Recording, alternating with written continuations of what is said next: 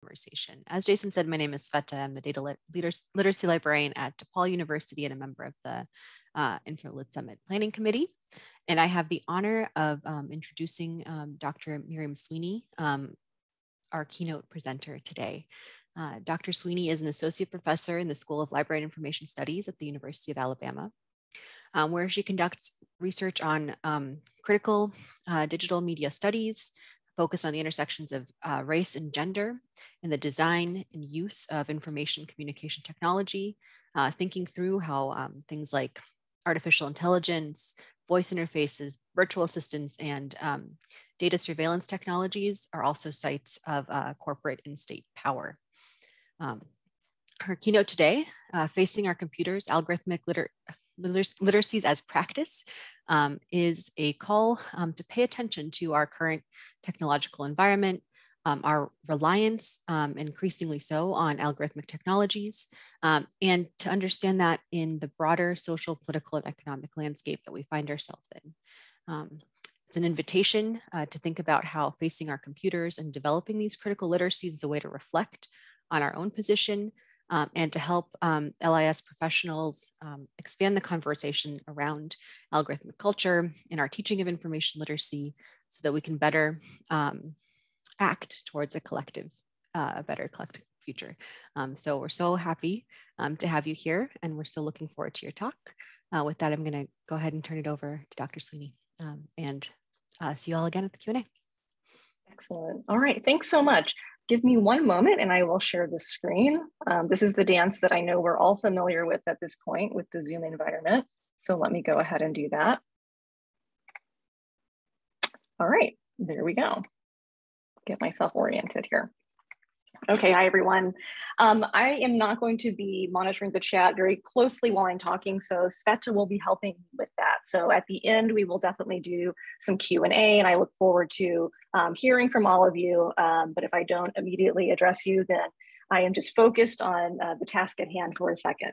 So let me just say, first of all, greetings. Hi, everyone. Thank you so much for coming out and attending. I was floored when I was told about how many attendees were registering for this and from all over the place. And of course, you're all introducing yourself in the chat. So just thank you. That's amazing to have that kind of interaction this morning.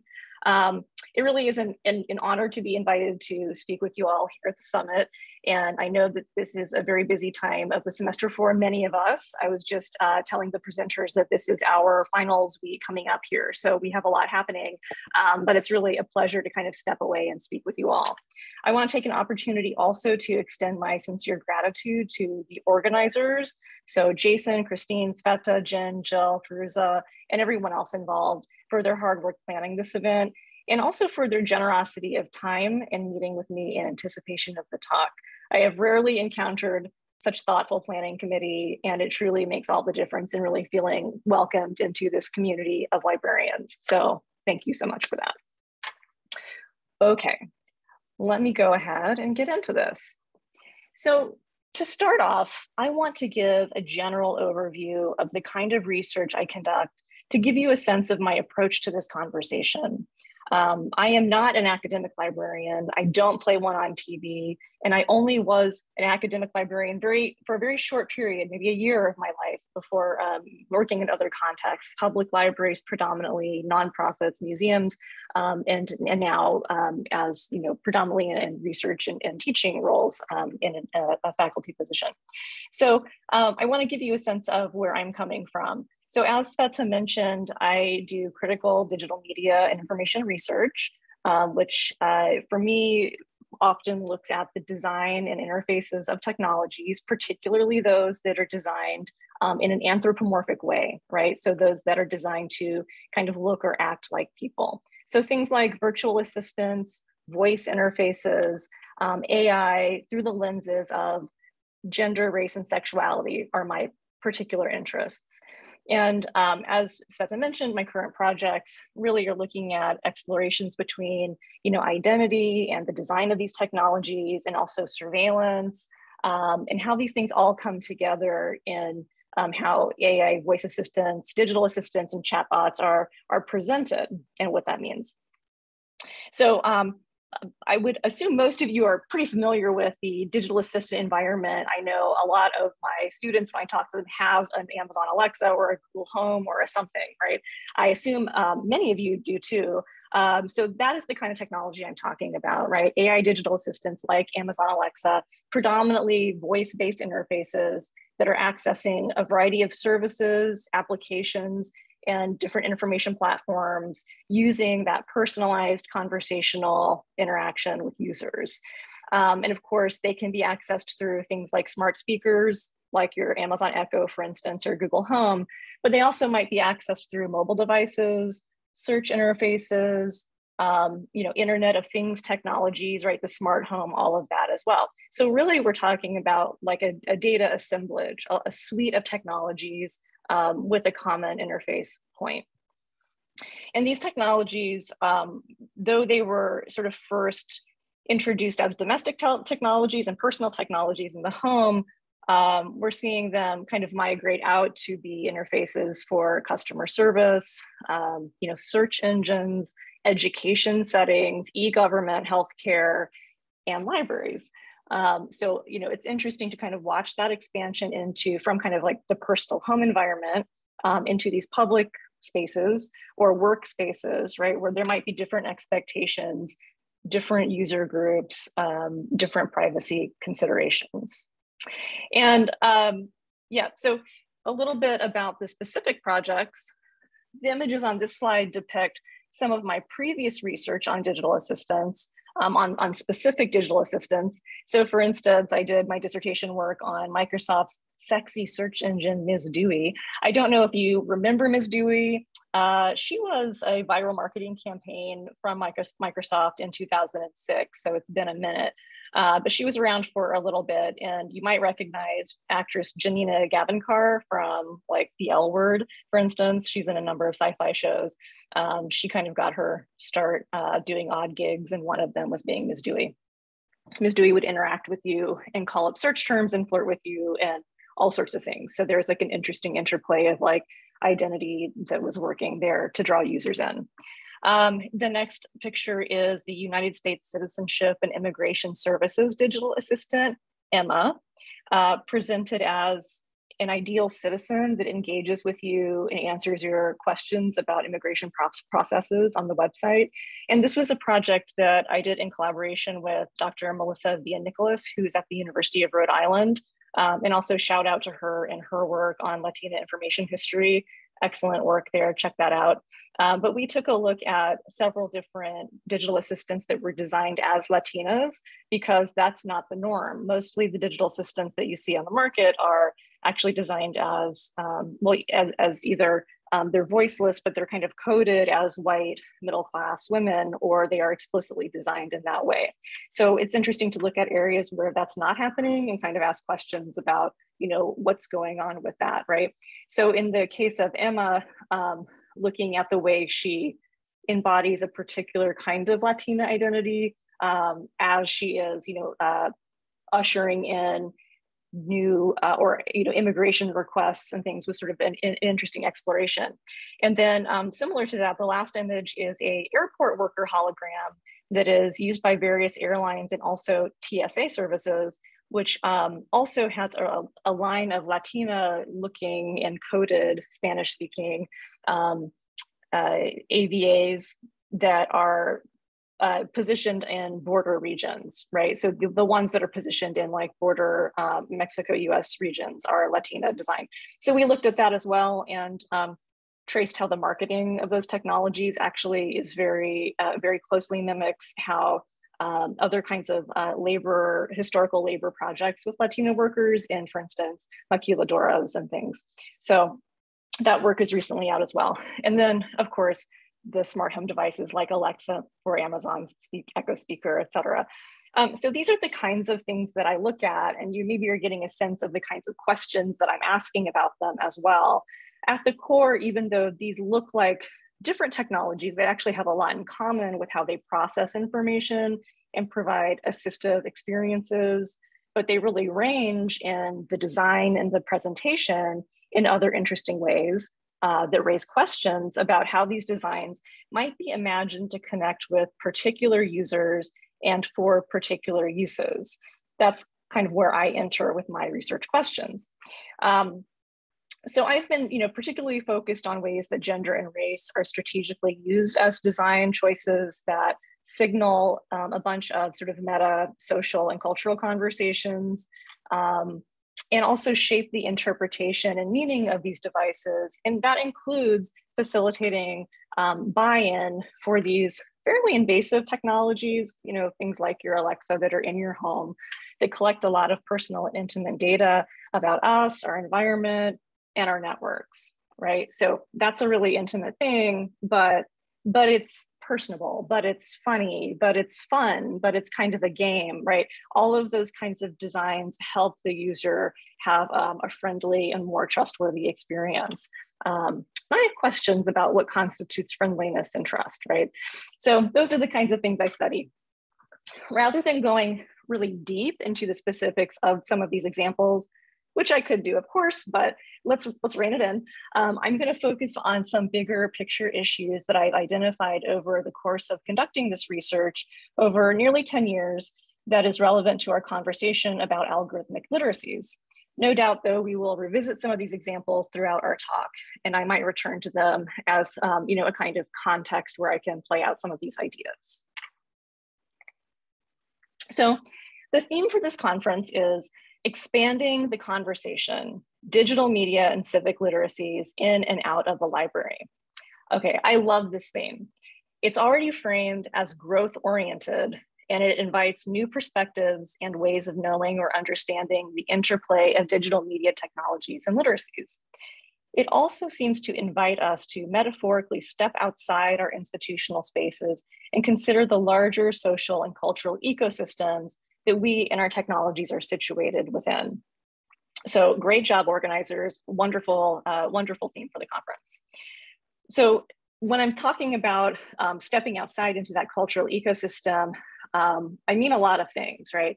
We are currently living in a social and political moment characterized by the intersecting crises of climate change, a global pandemic, persistent racial inequality, the rolling back of hard-won civil rights, attacks on LGBTQ rights, entrenched economic disparity, and critical labor issues like the Great Resignation, right? So of course, this moment is also a culmination of historic precedents that implicate structures and processes of colonialism, globalization, heteropatriarchy, white supremacy, and capitalism. It's all in the mix, right? And so technology is actually part of this milieu as well in complex ways. Not just new artificial intelligence or algorithmic technologies, but technology through the ages has always been intertwined with these processes. And so it's not a simple cause and effect kind of way either. So warning, this will not be a discussion with neat answers. I will definitely raise more questions than answer things. So that's just a caveat. But understanding the interconnectedness of this milieu and how technology fits into it, particularly algorithmic technology, since that's the focus of our talk today, points us to bigger questions about the information environment that shapes much of LIS practice and our personal and professional lives.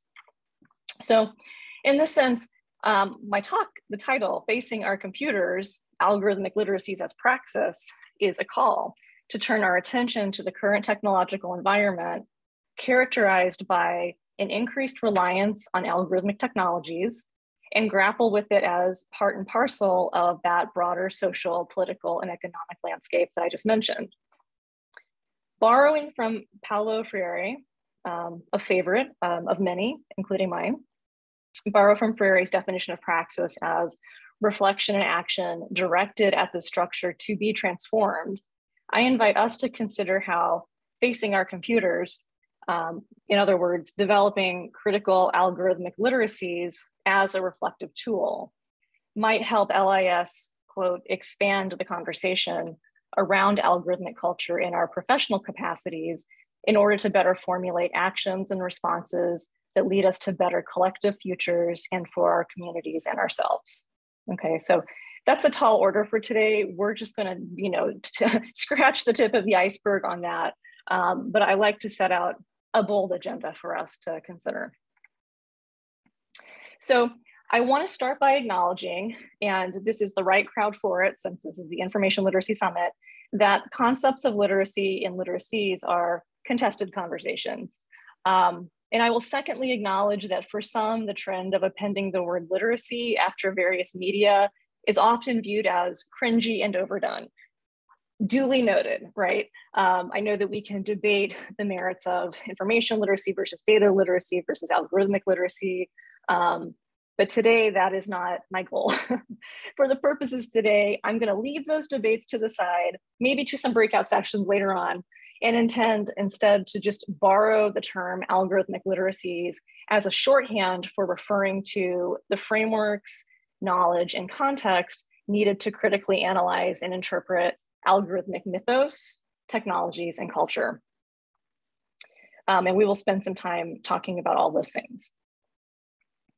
Algorithmic literacy as an emerging concept has been recently defined by Drogrul, Masur, and Jokel as being aware of the use of algorithms in online applications, platforms, and services, knowing how algorithms work, being able to critically evaluate algorithmic decision-making, as well as having the skills to cope with or even influence algorithmic operations. I think this is a pretty good definition. This and other similar definitions primarily seem to focus, though, on algorithmic use, bias, and evaluation.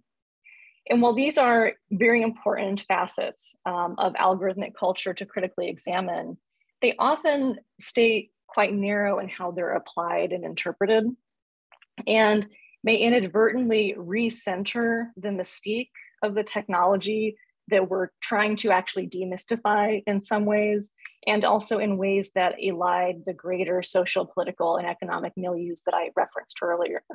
So if we're thinking about expanding that conversation, I want to keep expanding it outside of that a little bit.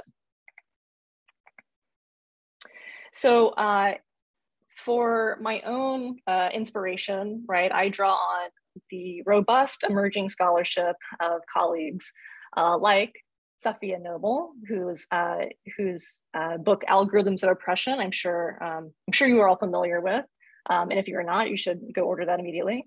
Meredith Broussard, whose book Artificial Unintelligence is also a wonderful gift that kind of breaks down really how artificial intelligence works and what kinds of fallacies we have about it.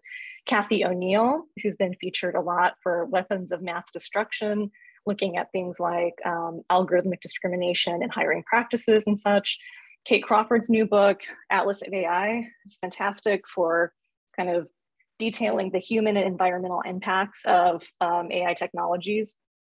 Sarah Roberts, who looks at the humans behind your computer and content moderation. Simone Brown, who traces the histories of racial profiling and discrimination in facial recognition technologies and other filmic technologies. Mara Hicks, who looks at gender and transgender issues in information history and algorithmic culture, and the list goes on, right? This is non-exhaustive. But these folks and many others draw on critical cultural and sociological traditions and frameworks that interrogate the power asymmetries, inequalities, and the true human and environmental costs of algorithmic culture and technologies. So that's a really big picture, like lots of different angles on that. So again, no doubt you're familiar with some of these, maybe all of them, I don't know. If not, I highly recommend them to adding to your summer reading lists. So. Okay, so what do we mean when we say algorithmic culture? I've said it several times, and I think it's worth thinking through a definition for that. I really like this definition that Ted Striphouse offers.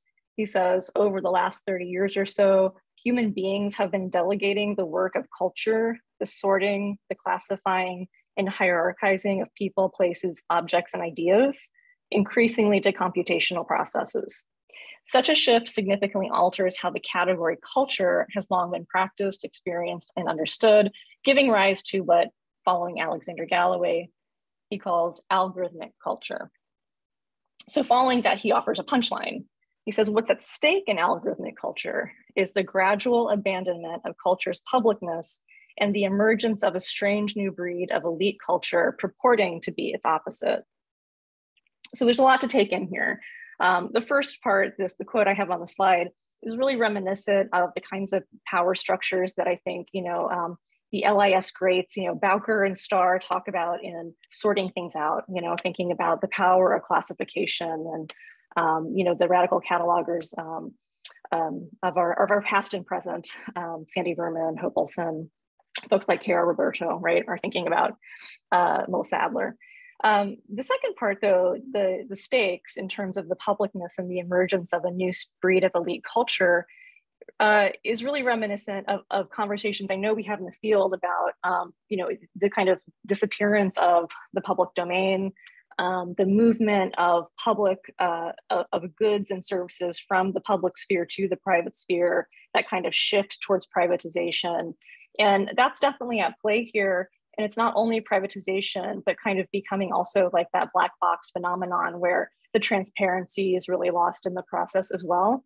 So with algorithmic culture, it's not only that we have kind of a new logic of sorting and classifying, but also that becomes, kind of hidden and owned and proprietary in a way that makes it, unassailable. Like you can't question it or interrogate it because it's no longer, out in the open. So in other words, algorithmic culture has a cohesive suite of logics and ideologies that undergird it as an organizational framework and lead to distinct outcomes in favor of pre-existing power structures. These logics present themselves as common sense and unassailable, as I just said.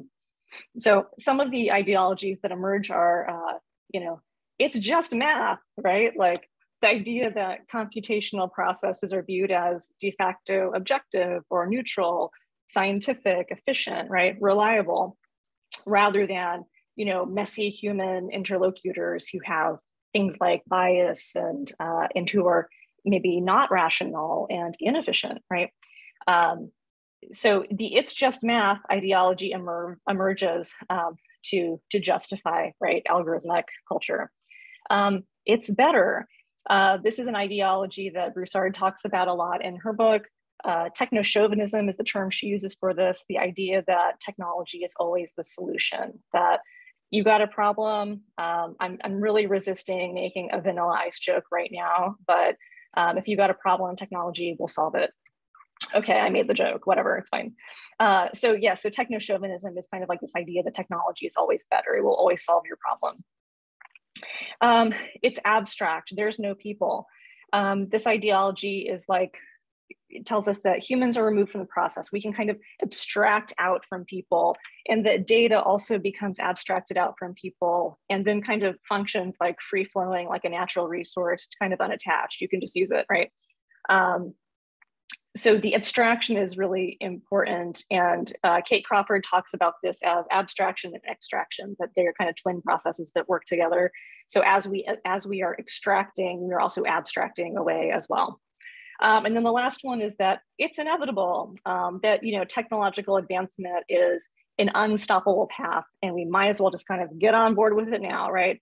I hear this over and over again. It's very hard to disrupt this kind of logic. I hear students say all the time, well, I mean, it's going to happen anyway. Like someone's going to invent that, or like this is coming, right? So there's a real sense of inevitability that we are on this train that we can't stop. But I think that part of what we're talking about today in terms of algorithmic literacy is trying to see differently, right? Seeing this differently. So Kate Crawford has described artificial intelligence, for instance, as a register of power. And it's fair to say that we might describe algorithmic culture as the rationale that animates and legitimizes that power. With this perspective, we can push back on this rationale and ask new questions, seeking new outcomes and answers, seeing differently. So it's just math becomes science and technology are socially shaped. AI systems both reflect and produce social relations and understandings of the world. We can see it differently. It's better for whom, right? Elon Musk just bought Twitter. And for whom is that better, right? Why do we have billionaires? So many questions, right? For whom is it better? Who is the subject and who is the object, for these systems? Who do they act on? And who do they act for? It's the abstract, no people. Your computer is people all the way down, right? It's like turtles all the way down. Wherever you go with your computer down the rabbit hole of exploration, it's people. People are making it, they're mining it, they're assembling it, they're involved in coding, they're involved in assembly, they're involved in content moderation. Many processes that we think of as fully automated, in fact, have humans, adjudicating different kinds of outcomes and shifting outcomes in different ways. So no, it's just people. And lastly, it's inevitable. Well, science and technology studies tells us that it could always be different. Often it's inevitable obscures all of the conflict and the contestation that goes through technological innovation. Innovation is not linear. It doesn't, start here and just go up neatly. It goes all over the place. I have my computer and I have a pencil on the table, right? Like we have a lot of different things happening at one time. It's not that neat. And it's also, in its own cultural context, there's political elements to why certain technologies are adopted or economic elements and others are not. So nothing's inevitable. It is all cultural and social and political and economic processes wound together, right? So I would offer this as these as transformational goals then for cultivating algorithmic literacies would be to seek to understand and disrupt the consolidation and reproduction of power that is facilitated by these technological regimes. See it differently, disrupt that, right? See that this isn't neutral or naturally occurring, that it is in fact a system with rules and logics and rationale, but a system nonetheless. And we can bring different rationale, different logics to that system and see different outcomes. Okay.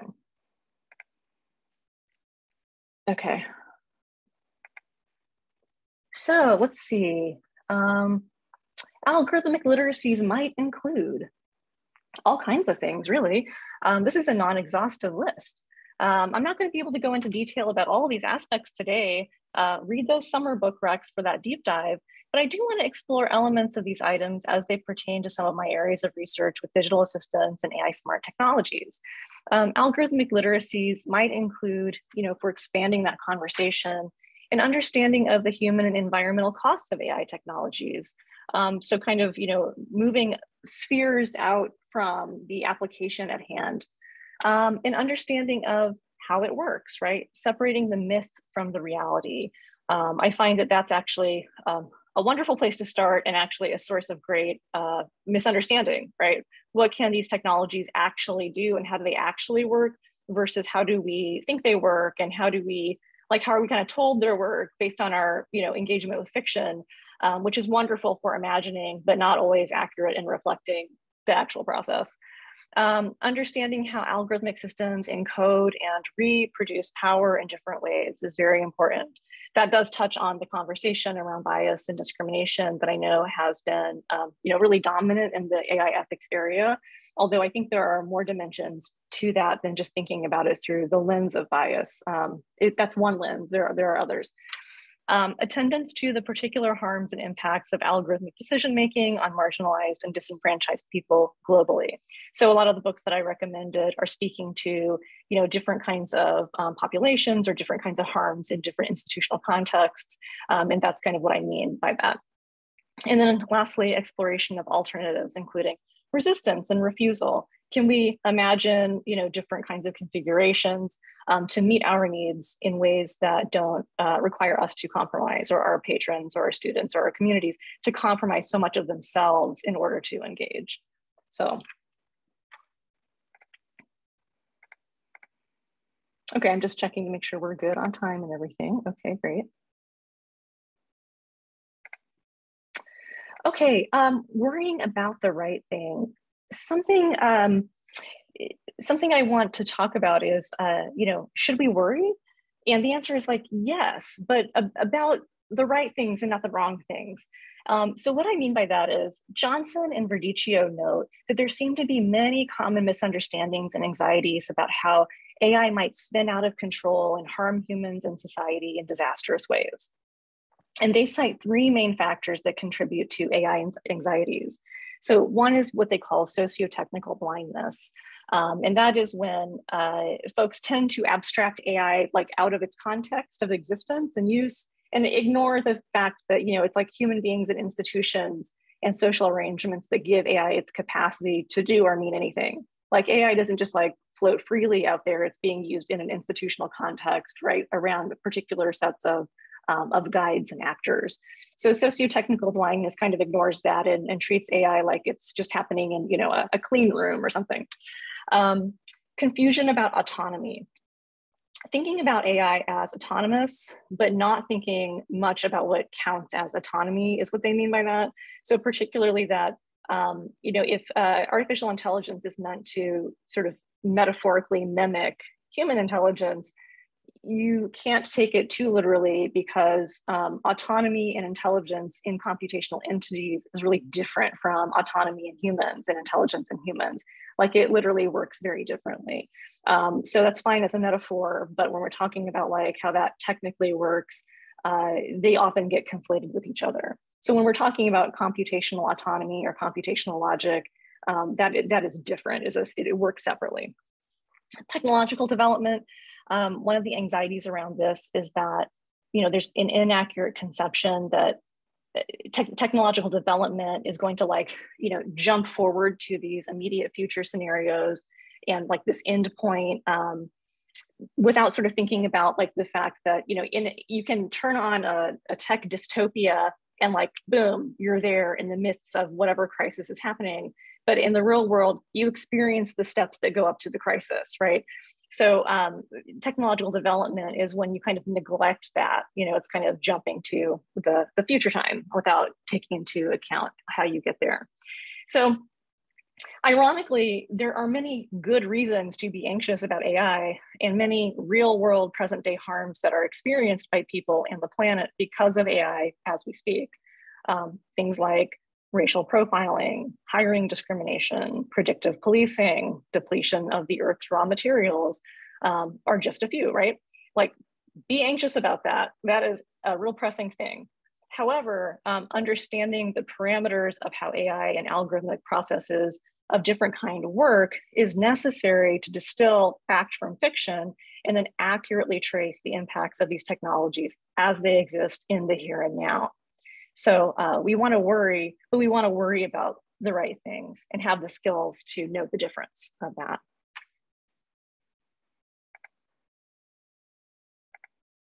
Okay, so kind of turning into looking at how this particularly applies to some areas of my work, I want to talk a little bit about the big data environment. One part of algorithmic literacy is facilitating an understanding of the broader data environment as a landscape that was actively built, continually invested in, and maintained through technical, legal, economic, and political partnerships. In other words, big data didn't just happen to us. Big data was a system that was built and maintained and invested in, okay? Understanding that can help us see the infrastructure parts of the questions that lead us to new questions about governance, regulation, ownership, all these things. So the big data turn. The development of artificial intelligence and machine learning was dependent on the growth of cost-effective and scaled-up computing infrastructures, things like cloud computing, server storage, data processing, right? Which I know you all are familiar with because you all deal with these things all the time. And these were the necessary components to create conditions for compiling and mining massive data sets. So in some ways, it feels like a little tautological since big data like required data, but then to get the data, it needed data, you know, to scale up. It's kind of like a chicken and egg situation. But as you can see, the growth of this enterprise required many factors to come together, all these things listed on the slide, right? All these advances kind of come together at the same time, lowering the cost of scaled up computing, for instance, at the same time as advances in some of these technologies like machine learning, natural language processing. And a lot of this depended on and was only possible because of large federal funding from ARPA, which gave us, ARPANET, the early internet, Department of Defense, the use of public infrastructures. So taxpayer dollars were very integral to this. Permissive regulatory structures that, allowed companies and university structures, kind of free rein to trade information and share data, and to use data that was available. And also private infusions of capital, venture capital, to keep all of this afloat. So that's a lot of investments, right, that come together of different kinds. So we're led to kind of, I think this is not something we talk about publicly so much, that like this was an infrastructure that was really invested in at numerous levels. And where did the data come from? I mean, there's kind of like rounds of developments, like the first rounds of developments for like natural language processing, for instance, were happening in the 50s at Bell Laboratories. The machine known as Audrey, the automatic digit recognizer, could recognize the digits 9 to 0 or 0 to 9 with 90% accuracy, but only if spoken by its inventor, right? So that was a very limited Alexa moment in the 50s, but that was very impressive for the time, right? And it took a huge amount of computing infrastructure, like racks and racks of technology to support that. The second round of big innovation and jumps in development happened in the 80s. Another round of US government funding, infusion of funding was happening in the 80s. Likely kind of a Cold War push to develop some of these technologies, leading to another as kind of a second renaissance in speech recognition. So widely available data sets and benchmarks enabled measurement and comparison of different systems, resulting in a lot of competition and progress during this time. One of the biggest factors in this progress was that the National Bureau of Statistics and Standards, which is now called NIST, was a big clearinghouse for researchers trying to benchmark the performance of their code. So a lot of progress was made between groups like MIT and Bell Labs and other groups, Carnegie Mellon, et cetera. And so what we get are these large data sets, some of them created through publicly available things, like we have the Penn Tree Bank, which was a project in the 90s that selected like over 2,000 stories from a 3-year Wall Street Journal collection and did syntactic annotation on it, so it could learn relationship and semantic models. Other things included the Enron corpus. So the Enron emails, over 600,000 emails generated by 158 employees of Enron leading up to the company's collapse in 2001 became a huge data set that was training data. And then also things like the Ferret database, which NIST was developing themselves, serves as a standard database of facial images for research to develop over the years. So this, including other kinds of public data, criminal records, mugshots, things like that, became the benchmark data that this technology is trained off of. So in some sense, data is and always was just us, right? The third wave of innovation in this technology, sort of the era of like neural nets, which pushed forward, the technologies that give us Alexa, like the modern voice assistants, rest on these deep infrastructures in the form of user engagement and interaction. So now we are out there engaging in social media, posting on the internet, talking to Alexa, generating more data, right? Data generation and extraction all around us. We have intertwined work, play, love, family, health, education, social services, government, and consumption around a system that requires that we give of ourselves in the form of data to feed it back. Our social connection and our social connections and purchasing and information needs are data mined to continue optimizing these systems that refine marketing, surveillance, and things like criminal profiling, right? There's so many impacts around life opportunities and choices and differential outcomes that are determined through this data that is just us engaging socially every day. And in fact, when we're talking about machine learning and artificial intelligence, what we're really talking about are the ways that historic or past data sets, with all their imperfections, biases, assumptions, and problematics, become the blueprint for making future predictions about us. So whether we're likely to commit a crime, be creditworthy, achieve academically, be hireable, secure housing, be eligible for healthcare or insurance, or perform well at social tasks of different kinds. It's past data doing future predictions, right? So that data from like the Enron set is, used to determine things, about you now. It's interesting. So it's like I know that there's an author who I cannot recall the name right now who wrote about ghost data, but the data that hangs around, right? And I think it's interesting to think about that. It's not just the data of the present, but it's, in the same way that we're talking about archives and archival potentials for creating the narratives of the future. Our data traces in this environment are doing the same thing for constructing our personage and our personhood. And then intimate data context, critically, as folks' everyday activities at home and work become more intertwined, we have these assemblages of smart technologies where the potential for like overt and covert data capture has really intensified. So we have these data networks like I mentioned before, smart technologies, Internet of Things, your smart home, your robot that maps your house, your smart thermostat, whatever. Mobile phones, mobile devices, smartwatches, personal computers, household appliances, children's toys that are connected to IoT, automobile integration, home security systems like ring networks and things like that. And then from that, we get a tremendous amount of kinds of data, right? There's biometric data, so things like voice recognition, facial recognition, and others. You might have blood pressure, heart rate, things like that. Sleep tracking, period tracking, consumer habits, what you buy, what you click on, internet-based transactions of different kinds, personal and identity-based information, and then geographical information tracking as well. I'm sure there's more.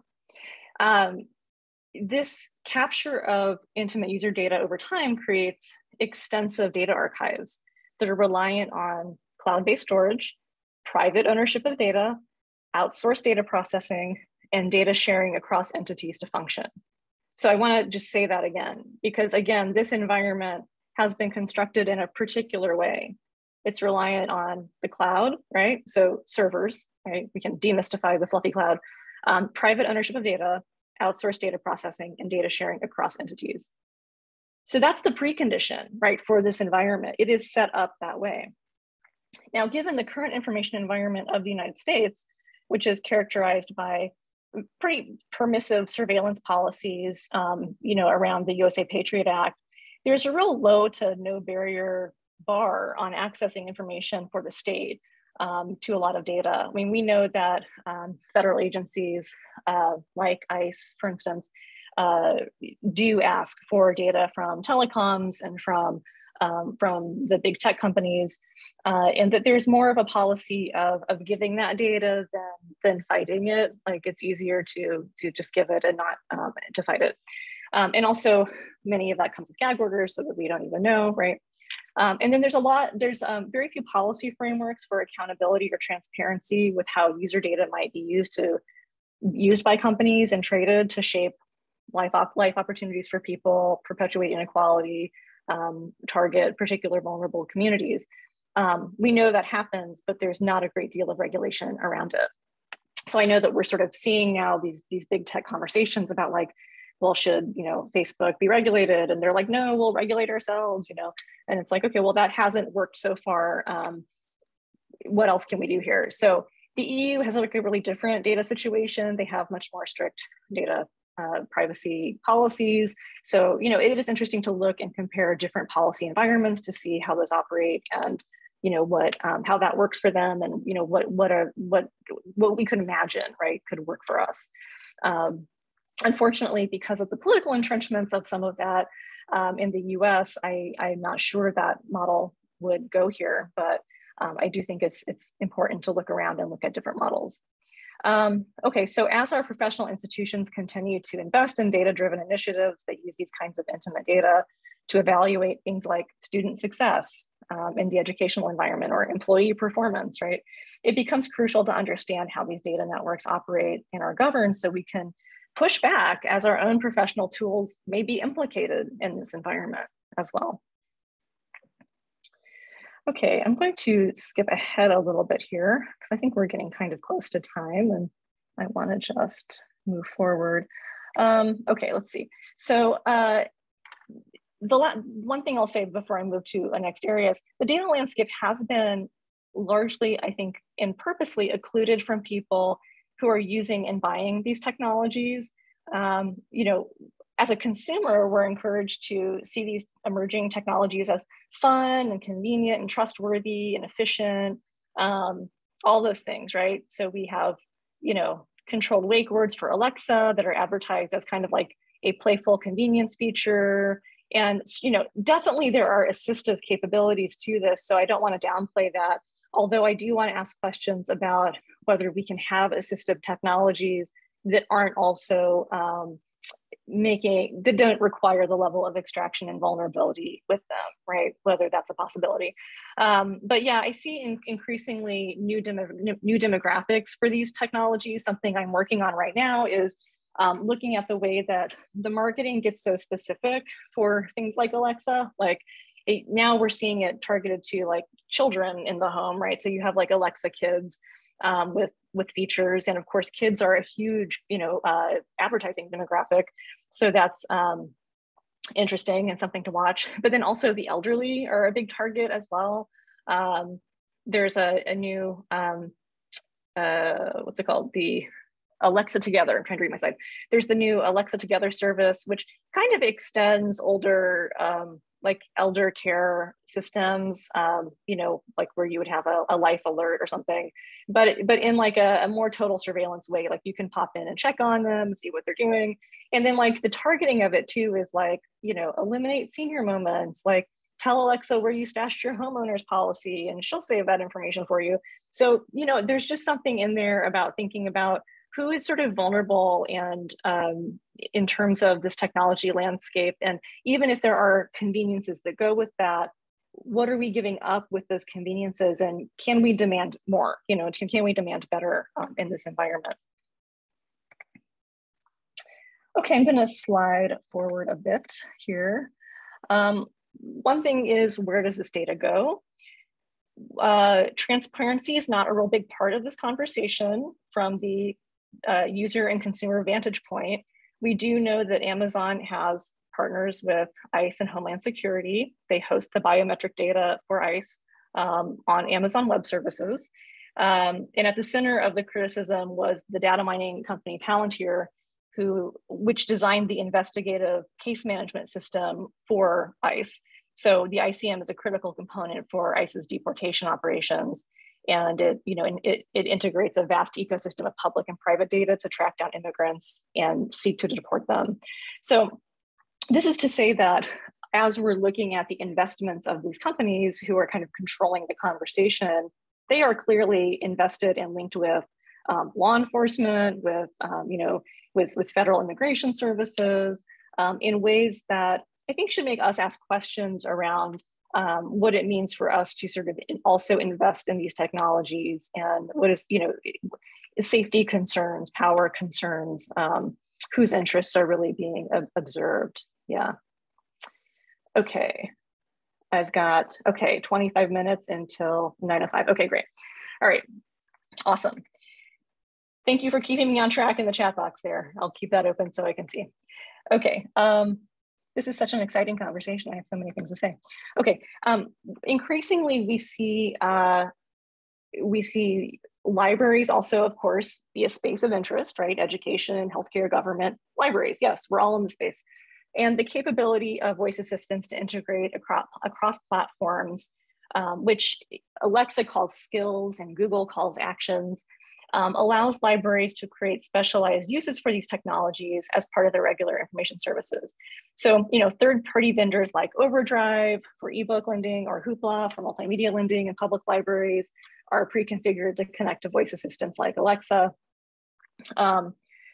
Carrie Smith documented this trend in a 2019 American Libraries Magazine article, Your Library Needs to Speak to You, giving examples focused on school, public, and academic libraries that are adopting smart voice assistants and integrating them into a range of services and programming, including event calendars, catalog searches, holds, and advocacy. Voice assistants are often presented in the trade literature for LIS as part of an exciting new wave of smart technology services that libraries can use to, kind of get ahead of trends and potentially harness for public service and community engagement. But at the same time, privacy issues are often really downplayed as secondary concerns, and libraries are often, kind of encouraged to press forward and just experiment along the way and kind of move those concerns to the back burner. I did a study in 2019, sending a survey out across libraries nationally to see how many libraries are really using these. I didn't get a ton of hits on use, but I also asked questions about whether librarians were concerned about that at all. And about half of the librarians that responded did say that they had some concerns, even if they weren't. Some of the libraries were checking out or experimenting with voice assistants in their libraries, but even the ones who weren't had interesting concerns about that, including privacy issues. So among those concerns, it was concerns about things like data access and use, who gets access to this data exactly, and how might it be used or misused? They were concerned about, the data being shared by different vendors and concerns with just not having it being kind of out of their control. Concerned about surveillance, not just of patrons, but also of themselves as workers, using these technologies in the library and kind of heightening surveillance of everyone, including at the desk. If the device is at the desk, then it's also recording and hearing conversations among staff, perhaps, and things like that. There were procedure and operational questions in terms of just integrating technology does not always make our life easier. Someone has to maintain that and, troubleshoot that. So just the printer always jams, right? Your voice assistant is always going to have an issue to deal with. Other folks were concerned about legal issues in terms of, where does this interplay with things like FERPA in an academic library or a school library? What are the liability of library workers if a patron's personally identifiable information is misused or anything like that? And then others were just concerned about their professional responsibility, right? Professional responsibility in context of wanting to both protect patrons' privacy, but also one person was concerned about their inability to protect privacy in this environment. So I thought that was very interesting. Okay, kind of winding down this story. In the academic library, there's different ways that machine learning might be used. I think most likely search and discovery is kind of a big one, making search and discovery processes more automated and creating, metadata and analyzing big corpuses of data, maybe location-based search, what have you. The other big trend that I found identified in the literature was, again, digital assistants and chatbots as a point of interaction with the public. And the existing literature has a lot of familiar terminology around that, well, they're available 24/7 and they're consistent and they're patient, right? In all of my literature looking at chatbots and digital assistants across different industries, this same language is used and is always connected to other kinds of histories around labor rights and wanting workers who aren't so messy as humans. Yes, and I'm seeing in the chat, because I pulled that up, that is about what delegates to humans and what is left. That's absolutely correct. So there are some troubling labor things in here, and I would say that we're not alone, that this is popping up in a lot of different spheres, but we should be attuned to that. Scholarly publishing, there's more speculative things happening there about the ways that machine learning and artificial intelligence might be disruptive to the scholarly publishing way of doing things, trying to maybe direct content algorithmically to researchers in different ways. ScalComm folks, run with that one. Not as much my area, but I wanted to put it up there. So questions for us, and I swear I'm wrapping up.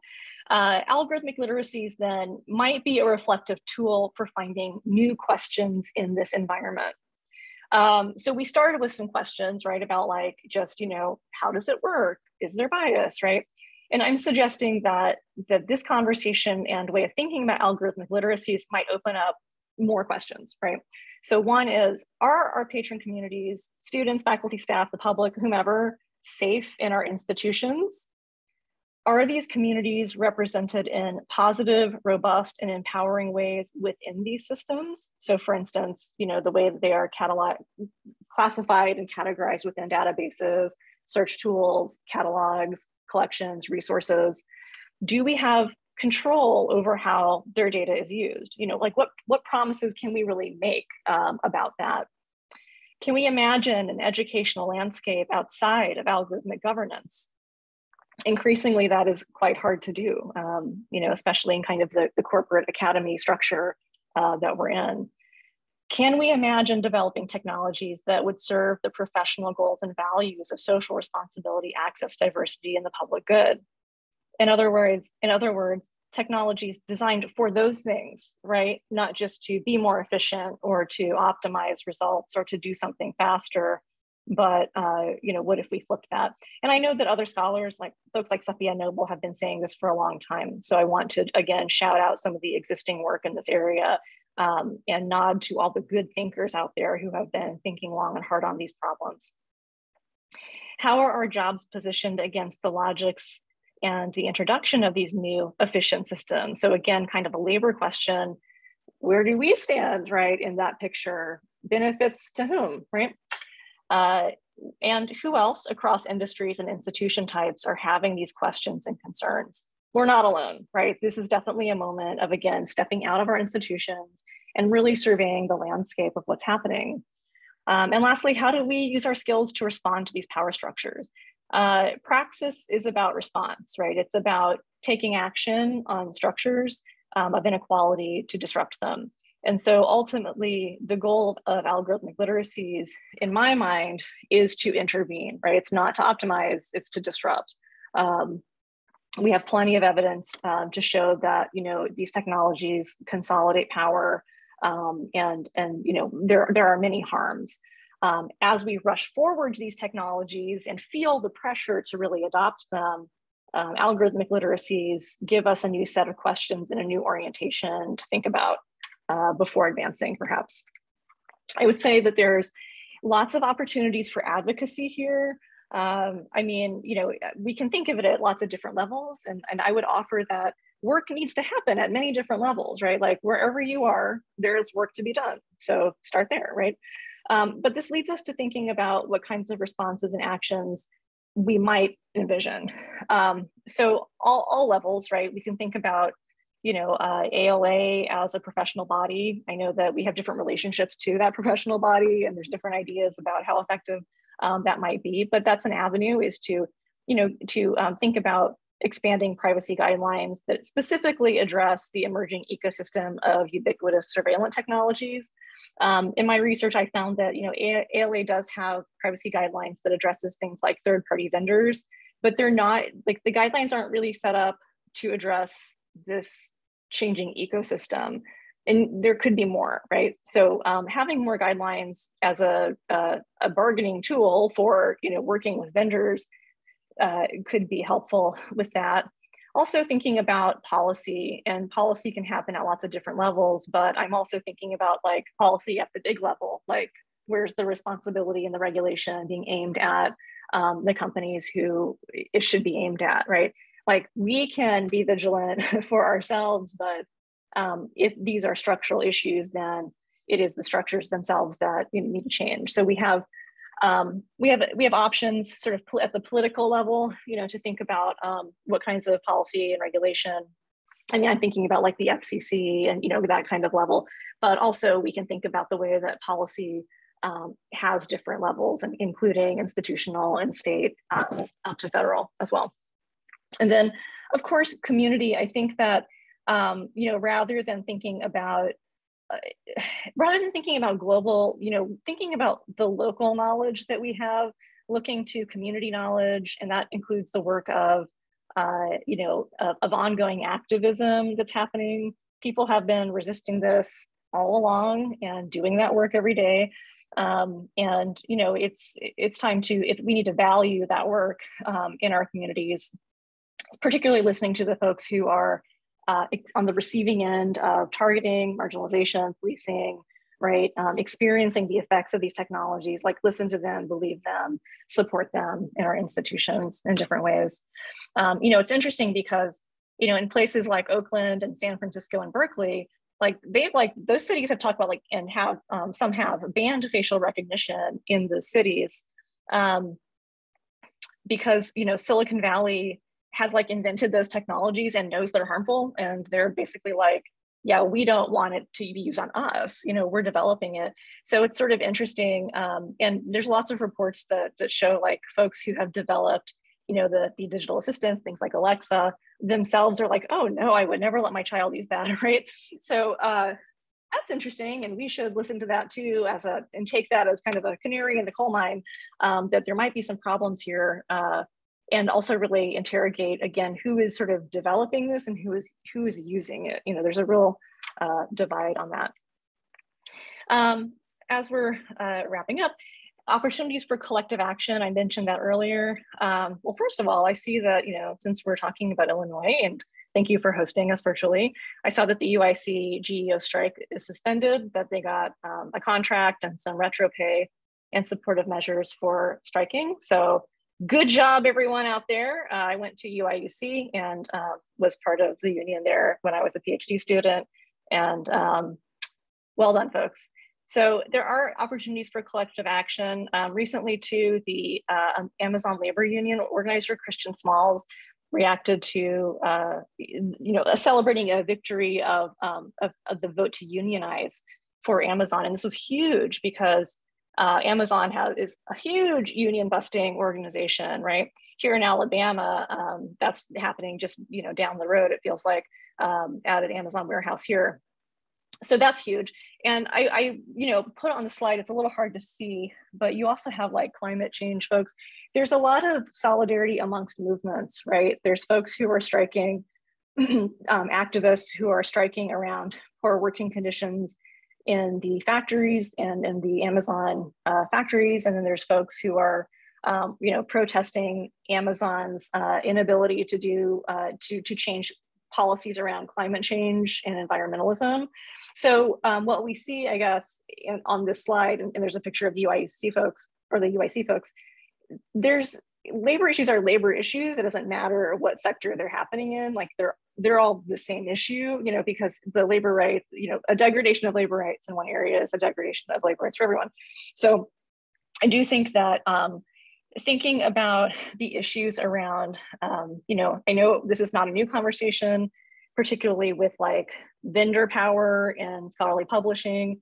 And I know that thinking about how collective action can respond and refuse in that area, I think that I know that that's been hard to get traction on because of the power of those industries, but I think it's kind of similar, there are parallels with the big tech stuff.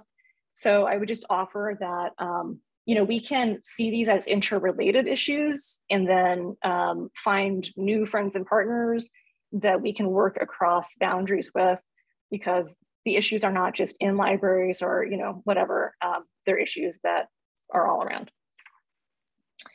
And then informed refusal. Consider the radical de-investment in big tech. No technology is inevitable, right? We should keep pushing for alternative models that don't place people at risk. I'm really inspired by the OA movement, and again, thinking about parallels with scholarly publishing. And obviously there are still issues and challenges there, but I'm inspired by all of the work that's been done in developing OERs and open repositories and IRs and all sorts of things. And I wonder, what the potentials are for us in terms of thinking about doing similar things with, the technology suites that we're using. seems like the issue with the relationship with our publishers and with our tech vendors, that as you see similar power dynamics at play there, and there might be some strategies and sharing across those that we can think about. The Feminist Data Manifest No, if you're not familiar with that, was led by fellow LIS folks, Marika Seafor, Patricia Garcia, Tanya Sutherland, Anna Lauren Hoffman, Anita Se-Chan, Lisa Nakamura, Jennifer Rode, Niloufar Salahi. And these folks put together this Manifest No, which they describe as a way to remember, yes, thank you for that. Remember to imagine and craft the worlds you cannot live without, just as you dismantle the worlds you cannot live with, quoting Ruha Benjamin on that. Another author I probably should have put on that slide, thinking about the new Jim Crow and abolitionist technologies. But I pulled out a few that I just wanted to share as kind of parting thoughts. One, they said on their number 16 is, we refuse surveillance as the only condition for participation and to feel powerless in the face of inevitable mass technology surveillance. We commit to find communities, to hold them close, and to resist together. We refuse to cede that convicting unjust institutions and disciplines to listen to us is the only way to make change. We commit to co-constructing our language and questions together with the communities we serve in order to build power on our own. So I find that very inspiring. So I'll conclude here because there's far too much more to say and too little time to do it. But I hope that this conversation was generative and just thinking about expanding that conversation, and maybe frustrating because we didn't get to any answers. But if you'll remember, I did not promise answers. I just promised questions. But I think the takeaway here is that there's tremendous opportunities for librarians to lead by example in collaboration with community stakeholders in pursuit of library services and systems that are accountable to community members, particularly those who are most likely to be harmed by these technologies. So it's our time to face our computers and ask those hard questions. So thanks for your time and attention. I look forward to talking with you a little bit in Q&A. Thanks so much. Thank you so much, Miriam, for that fantastic presentation. And just a quick reminder to everybody to go ahead and put your questions in the Q&A. I've got a couple here that we'll start with, and we'll see what we can get through in the next 20 minutes. Excited to continue this conversation throughout the day today. Okay, cool. Awesome. Okay, so our first question from Kelly Herm. I'm curious to know why all or most of these services, speaking about digital assistants, use female voices and likenesses. That's a great question. So it goes back to the design logics. There's been a lot of studies that people are comfortable hearing certain kinds of interactions from feminized voices and then other kinds from male voices in ways that map onto kind of cultural gender scripts, right? So studies showed that kind of like mathematical and fact-based questions are more receptive to men, and that men preferred those kinds of questions from male voices. And that, but things that are kind of more affective and caring and domestically oriented feel like are more culturally accepted by women. So the thing is that this gets used as a kind of design rule, right? Where they're like, oh, well, people like that, right? And so then it's like, cool, well, we'll design that because that means people will, like our technology and they'll relate to it and find it friendly and trustworthy. But what happens is now you've kind of hard coded this sexist stereotype, but now it's like a design rule of user experience. And so it gets hard to break. So I think that there's been, yeah, exactly. So there's been a real pushback of that actually in the last few years with a lot more public discussion, because this is very old, going back to the first chat assistants and even the Turing test, there was a gender bit of it, and the feminization of it is always there. So now we see companies responding in kind of different ways. Some are like, oh, well, we'll give you choices then. You can choose if you want, my Siri is British male voice, more like a Jeeves, right? And so user choice is something that they is one strategy for that. But if you're a gamer and you play in gaming environments where you get to choose your avatars, you'll note that sexism didn't die there. So that did not 100% solve the problem. But really truly it is around the way the design works in conjunction with our expectations that are gendered and racialized in different ways in different environments. Thank you. And yeah, Attica says in the chat, a chicken and the egg kind of problem, right? Like, how do you break out of it? I was so interested to hear about Audrey as like the great grandmother of Alexa or something like that, and how far back these kinds of patterns go. All right, so our next question comes from Stephanie Bean. So I can understand why many users jump to logical fallacies and illogical anxieties because there isn't much tech literacy. Your note about it being computers being human all the way to their core strikes me as particularly potent. Do you have any recommendations for how we can scaffold up from a basic notion like this to bigger ideas like computational intelligence, big data, machine learning? Yeah, great. Thank you for that. Some of the books that I recommended are great primers for that. And there's a book that I don't think I mentioned on there, but I'll say it. It's You Look Like a Thing and I Love You. But it's like a really nice breakdown of sort of how algorithms work and, kind of walks you through these processes. But, when I teach this topic in class, I pair it with a lot of like sci-fi examples, like we look at sci-fi examples and talk about the tropes and the themes that we see over and over again, and then go back and look and ask questions about like, okay, well, could that happen? Like, could the algorithm do this, right? And so like even those who are not math inclined and are very scared to dive into that situation, there's like, you can get a very base level of the algorithm is a recipe, and it can only do these things. You have to have given these parameters, and then here are the different ways that can go. And then, look at how that gets employed in systems. And I think that like toggling between like the myth and the reality helps really kind of be like, oh, I see, like that couldn't happen. Like that part's the made up part, right? That jump forward. But you're absolutely right that like in the absence of, kind of like robust education and discussion about that, all we kind of have are, the utopian and dystopian vision. And I think it's really hard to even interpret headlines. Like I often have students just like bring AI headlines to class for the week. And, they'll say things like, new AI can read your emotions. And it's like, it can't, that's not a real thing. Like they can check your movements, but do they know how I feel? They do not, right? And so even parsing that, I think just the news landscape is really tricky, because there's a lot of like kind of clickbait claims that are misleading about the technology itself. So, but I do recommend the You Look Like a Thing and I Love You. It's a really nice, like kind entry.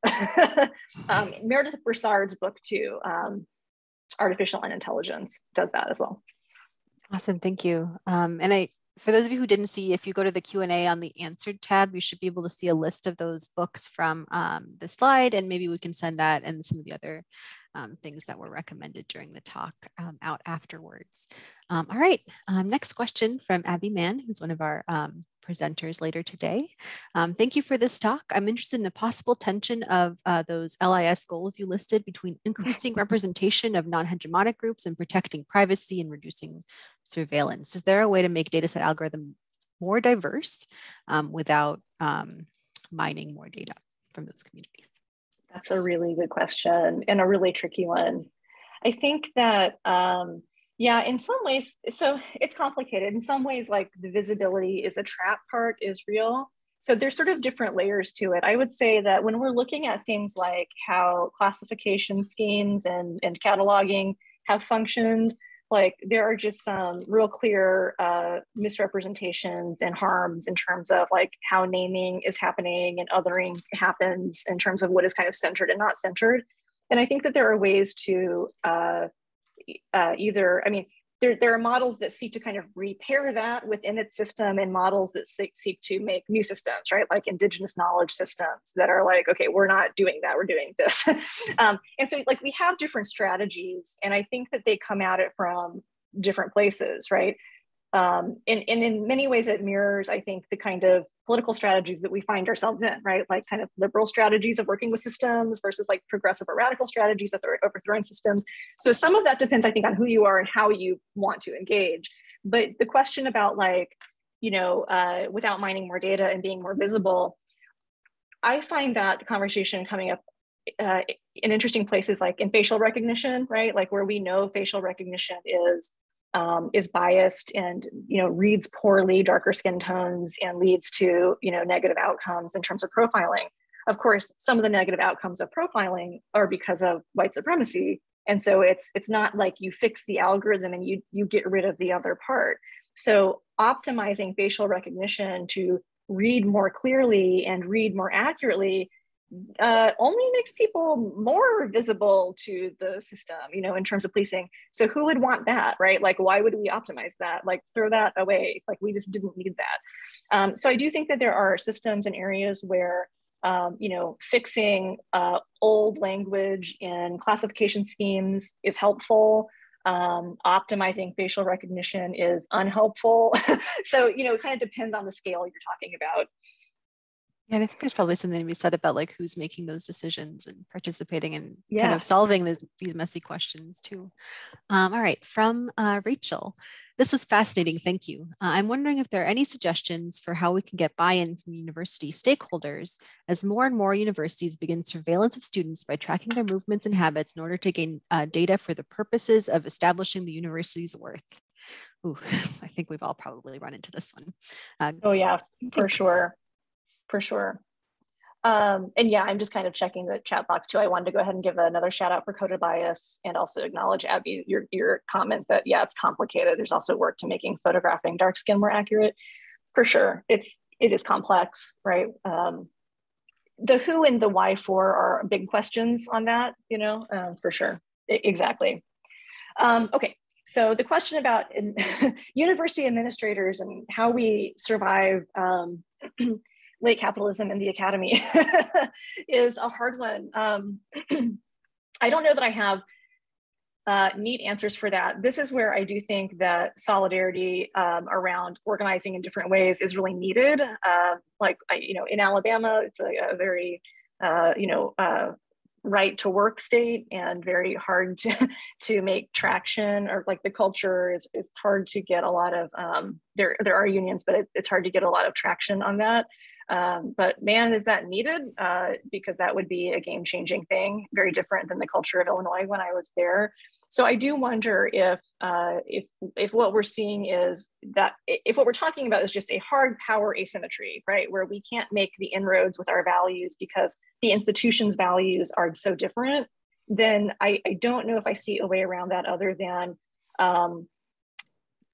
trying to actively resist it, and also invest elsewhere. I mean, invest in communities and other programs as you can, right? Like if you can't, if that is the brick wall, then there are other avenues that you can work sideways with, I think, as well. So, yeah. But if you find the answer to that question, let me know, because that's a hard one. Yeah, I think we're all interested in more strategies for building our collective power to kind of enact our professional values. So I've got a question here from Christine, one of our organizers. So it wasn't in the Q&A, but the Facebook. She cheated. Yeah. Put in enough time to get to ask the question. So the Facebook biometric information privacy class action suit is paying members $400 in Illinois in the next month. Do you think these kinds of class action suits will bring more awareness to our students of privacy issues, or not, because they're not, they've moved on from Facebook as a platform? Yeah. Oh, that's a good question. Yeah. I don't know. I feel like it's sort of like two things. It's kind of like $400 is money, but is it like, is paying, some folks are like, well, pay us for our labor, right? And in terms of the labor of engagement, but I'm like, but do we want to put a price on that? Or do we want to hold it to like a higher standard? So I think that like that did bring and does bring some awareness, but it also feels like and then they're done, you know, and then they can move on. Like they paid you and now we've moved on. So in terms of like the long-term accountability, I don't know that it holds the traction it needs to hold. Yeah, it's a good question though, because I think that like the question about how do we hold these places accountable is really hard. And it's so distributed. I just don't know that even makes an impact to them, you know? Right, how much of their, you know, final right line is that? Okay, exactly. I've got a question from Christopher. Do you know if these ethical and deeper questions get brought up in current computer science and engineering programs? Or if you have good examples of how that's done? Yeah, somewhere? I love this question for selfish self-promotion reasons. So I am currently part of a grant, an NSF grant that is looking at trying to integrate some of this stuff into electrical engineering classes. That just happens to be who the partnership is with here. And what we have found is that in STEM, they do have, you know, also their accreditation that has things like ethics and a part of it, right? But it's very like framed as like your accountability to like the company, like don't steal from the company and things like that, right? Don't harm people. Yeah, it's like business ethics, exactly. So it's framed really differently, and it's very like in a whole class for a whole curriculum, it might be like we had an ethics day, and then we did like a multiple choice, and then we're done. And so not all of the things that we're talking about can be framed into like the ethics paradigm. But the grant that we have is working with a core class in a first year engineering curriculum and making it all about kind of like your social responsibility is to not hurt people, right? Like, and also look at global impacts. And so we do have a unit about things like e-waste and data privacy, as well as like other kinds of harms. And so, you know, we'll see how that goes, but it is really not part of the conversation in an interesting way. Like it's very siloed, right? Like we're talking about this, like I teach LIS students about this, but then like in engineering, they literally are not talking about it, but they're making it, right? So the divide is very clear. And I have feelings too about like, you know, how do we come together on that? Who should go where? Like we need to be working together, but it needs to be, you know, integrated. So anyway. And Maggie, it says in the chat, this is a growing focus of classes at their institution, Allen College of Engineering. So it'd be great to hear more about that. And it's also interesting about even like with a lot of, I went to the University of Illinois, or in iSchool now, right? And interested to see how much these questions even overlap within the same school between the tracks that students can take. Yeah, that's a good point. All right, so from Holly, do you see changes in graduate programs specifically training librarians? So we're on library school theme. I love that topic. Shifting the conversation to these kinds of topics. I sense within the profession, keeping the real tech-related topics is still being kept at arm's length, and many librarians, including many of Holly's colleagues, don't necessarily see it as very relevant to library work. Is there a disconnect or gap in professional expectations of what librarians are responsible for and the information ecosystem that we're facilitating access to? Great question, Holly. Yeah, I think probably yes. I mean, yeah, I think it is complicated. There is still very, I think a lot of schools still have kind of smaller schools have a lot of a more traditional focused curriculum. I know we do, even though that's something that we've, you know, really worked to change, and and it's not absent of technology classes at all, but it's different when you have a really big school, like a big iSchool, and you have like, you know, tons of faculty and lots of choices, right? So when you have smaller faculty, then sometimes it comes down to like, what do you know, but that really is a question of like, what do we think you got to know, right? And it's interesting to see what that is and like what gets prioritized, right? I think we're having these conversations also with like DEI classes too. It's like, maybe we all got to know that, you know, like, so trying to figure out what to prioritize, I think, is always contentious, and, you know, people have their territories on that. I will say though that I am seeing more integration of these kinds of conversations, certainly with colleagues of peers at other schools, you know, who are doing great programming. So I am hopeful that that's shifting. I know that I know that we're not, like, I'm not alone in talking about those kind of issues. But I do agree that students come in sometimes fearful if they, you know, thinking they can maybe like get around the technology component, when it's like, you know, like, doesn't matter what you're doing, like we gotta be literate about that. And sometimes I find too that like there are just self-narratives around like what people think they're good at. They may be gendered or informed by other things. You know, I certainly had a narrative that like, oh, I'm not good at math or something, but like in reflection, I don't know why. Like, I think I was like tracked out of it. So, you know, anyway, this is all to say, I hope that having conversations that are also more like socially oriented about the technologies can help like get people interested in wanting to know a little more about, you know, the technical parts too, because they go together. And maybe if folks know that, hey, there's like a really rich story around these technologies, that like it'll create some of the inspiration to be like, maybe I can get in there. Because it's like, you can go to data camp and log on right now and do like a little, like, here's how you build an algorithm. Like we could do that, you know, like it's doable for everyone. Awesome, thank you. And then we've got some good conversation about this question in the chat as well, how we can bridge that perceived gap as a profession. How can we actually see these kinds of questions as core to information literacy as we live in an increasingly technical world? All right, so we've got a couple of minutes. I'd say we have time for about one more question before I hand it back over to Jason.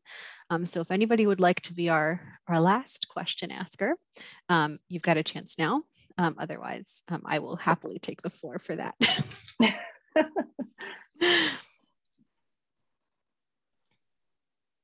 Well, I will say these were very good questions, so I really appreciate them. Yeah, so I'll entertain my own question then. Yeah, do it. Let's do it. But I was interested in your slide about kind of different avenues for advocacy, and I'm curious to hear what you think kind of our professional associations, kind of spaces like these kinds of conferences, ALA or state associations, like what kind of role they can play in the kind of broader picture. Yeah, totally. I mean, like I said, I think that I think professional organizations are challenging, especially in a field where we aren't like individually accredited by them, you know, like our school is, but it's not like you passed the bar and now, you know, it's a different thing. I don't have to explain that, we all know. But I think that it does create a different relationship then with the organization. And I know I've heard a lot of folks say on the Twitters, things like, you know, remember, this is a professional organization that's for libraries, not librarians, you know. And I know that there's a lot of contention around that. So I think I'm very excited about Emily Drabinski's new leadership role, and hopeful that more conversations can start.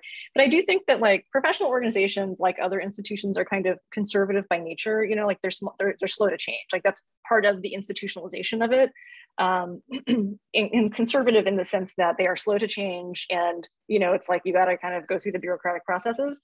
So I think that can itself be powerful, because those processes are very resilient, and if you can get them pointed in the right direction, I think that like they can have impacts. And I think that we have seen that around different other issues, you know, intellectual freedom issues and such. Like ALA maintains, I think, a pretty powerful voice in different ways. But I think that there are also limits around what they can do for us, right? So this is where I think working on different fronts is important, and to kind of understand like which avenues can do what for you, and not expect the wrong thing from the wrong avenue. Like if you think that ALA is going to like change all of its structure and, you know, suddenly like be a radical organization that has a union, you know, like probably not tomorrow, you know, so but like take that energy and take that over here. So I think it's about working on different fronts, having the realistic ideas about what you can get done in different places, and knowing that if we can all get those working together in concert, we might get somewhere more powerful than if not. Awesome. Yeah, really interested to hear from folks about how they're encountering that. Maybe something we can talk about in our social cafe during the lunch break. All right, so thank you once again, both for your presentation and for your thoughtful answers to these questions. Thank you to everybody who participated and asked these fantastic questions.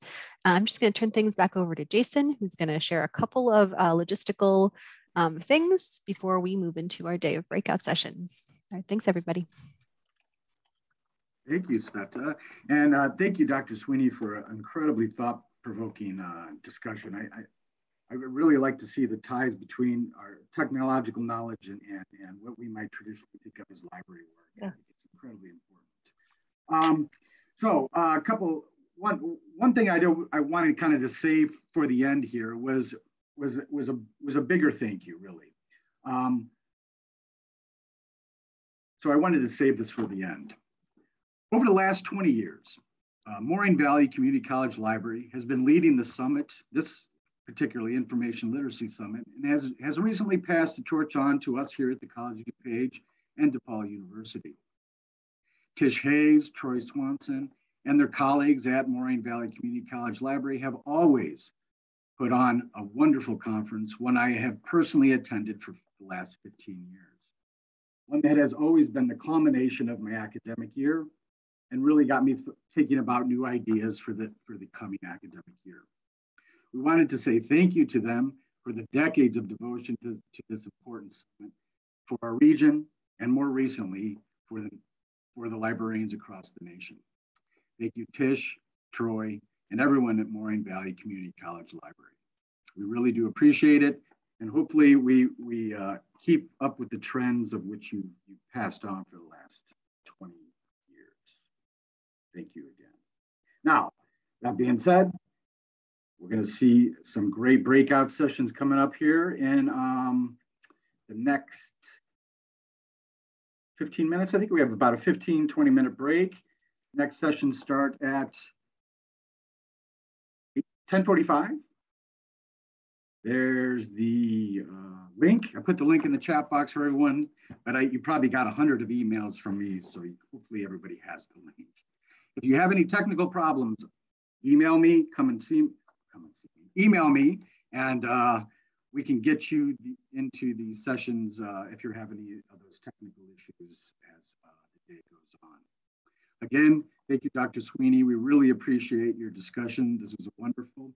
I think it's a great way to start off the rest of the day. Have a great conference, everybody. Again, let us know. I'll be in the lunchroom so we can socialize and network, whatever you want to do, and we can go from there. Have a great break, and we'll see you at 10:45. Take care, everybody. Thanks, Jason.